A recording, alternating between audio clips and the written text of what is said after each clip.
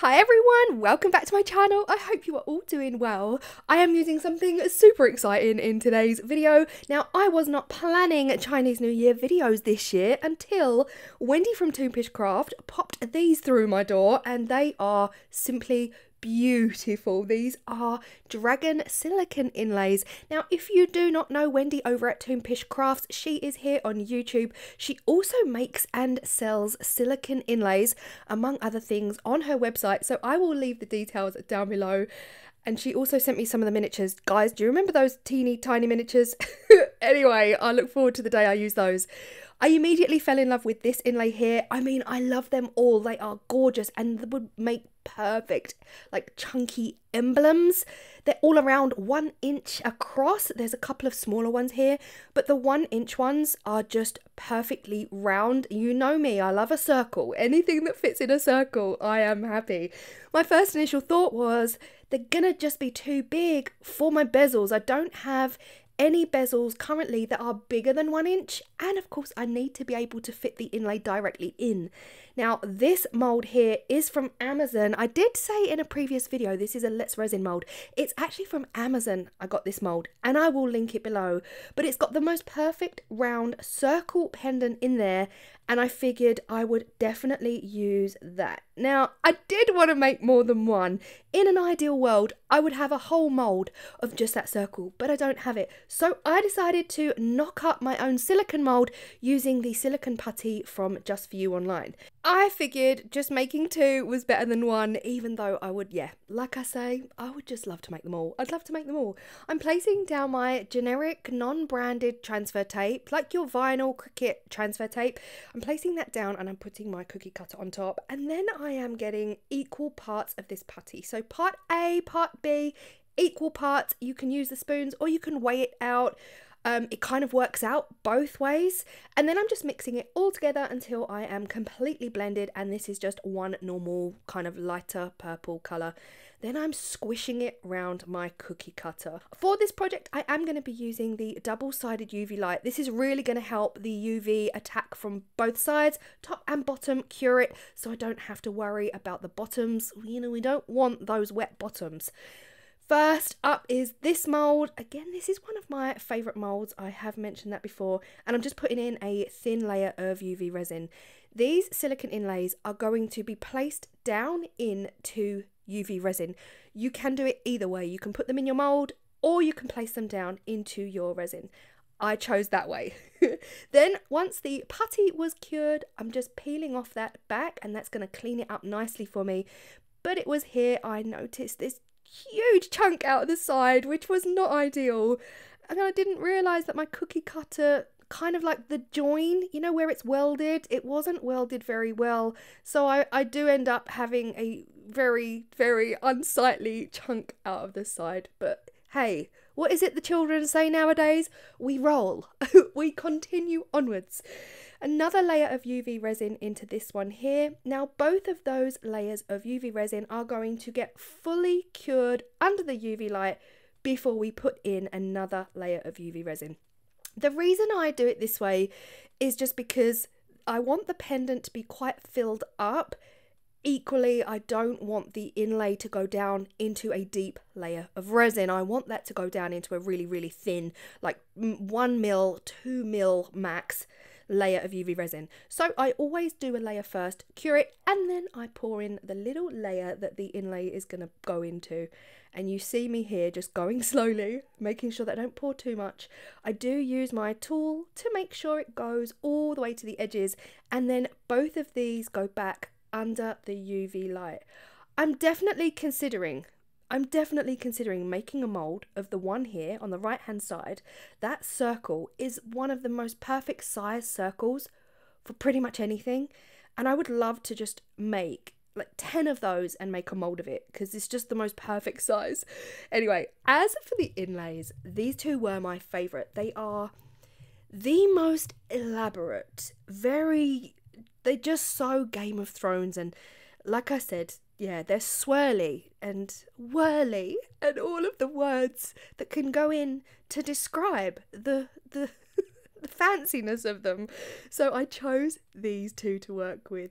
Like I said before, the other dragons are gorgeous, but these two were absolutely standing out to me, so I used these to get them in the resin. Now the resin layer isn't that fat, it's quite a thin layer, so I'm just kind of bending them in the middle and letting them do their own thing. They're gonna get bent in the middle, place them down, and then they're gonna spread their wings literally, and just make sure they are central before you cure them in there. Then it was time to peel them back. Now, if you're wondering about time, I cured each layer for 5 minutes. This UV light from Let's Resin has a 5-minute cure time, which is super handy. I cured each layer for 5 minutes. So the first layer and then the layer with the inlay in. And then peel them out. Peel them out. It doesn't get any easier than that. They honestly came out like a dream. None of the inlay got stuck inside the resin because I put a really tiny amount of resin down to lay my inlay into. So that really is the science behind it. Don't put too much resin in. There is a risk your inlays will sink. Mostly they float, but you never know. Now, of course, when doing anything like this, my go-to product is the Let's Resin Chameleon powders. So I'm using one of my favorites, which is the teal. I absolutely love this color. And the other color is the Galaxy. But depending on what it is you're making, then you of course will be choosing whatever colour works best for you. Blue is my favourite colour anyway, so yeah, both these colours work. I'm just using a soft bristle brush to make sure that I've got down into all of the nooks and crannies of the inlays. And just look at the inlays, they're just beautiful, absolutely gorgeous. And I think medieval is the word I'm looking for. That's it. They remind me of medieval medallions. There we go. I got it out in the end. The black on the background, it's up to you how you do it. You can use epoxy resin with black pigment. You can use your Let's Resin ready-made black, or you can do what I'm doing and use polyurethane. The reason I use polyurethane is purely for speed. This is a black ready-to-go polyurethane from I Love Mixed Media here in the UK.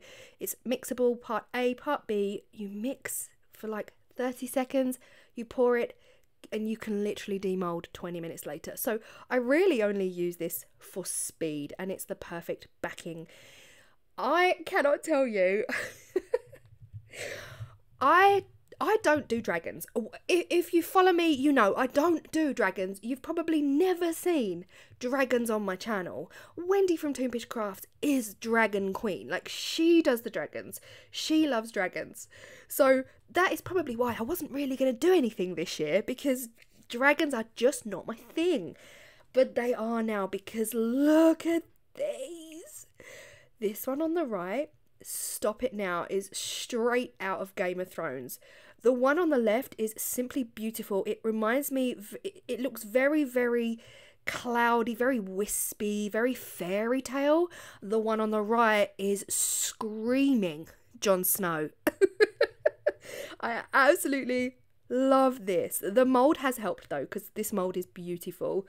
But check out this inlay. All of those details, absolutely stunning. And the powder, of course, we cannot forget the Let's Resin Chameleon powder. This one is by far my favourite. Now, I'm not going to lie, I did want to continue. I felt like I could easily make another 10 of these and use every single one of Wendy's inlays to show you each and every single one. But I had time restraints this week, so I didn't carry on. Now, this one here is a hot mess. It is. The inlay itself, stunning, cannot fault it. The powder, beautiful, cannot fault it. But the actual mould that I made is probably the weakest mould I've ever made. But here's the thing, guys. It is nothing that a pair of scissors, a little bit of a carve, a little bit of a trim, and a sand will not sort out. And if I'm honest, I feel like even just cutting off the edges and just neatening it up has already made a massive difference. Top coat this with a nice chunky layer of UV, put a nice bit of UV on the back, stick a magnet on it, and you've got yourself a gorgeous chunky fridge magnet medallion. And still, I love it. I mean, it is crazy wonky, but that's because I didn't really notice the cookie cutter was so bad. But I love the results still. I love the inlays. This one is without doubt my favourite. I think this would look just stunning in gold. Pure gold. Like, can you just see it? I can't get over it. So Wendy, thank you so much for sending these over to me, and thank you for the miniatures that I got a couple of days later. You lured me into a false sense of security there, my dear, because 2 days later I got this teeny tiny, itsy bitsy, tiny little box filled with like 8 miniature inlays.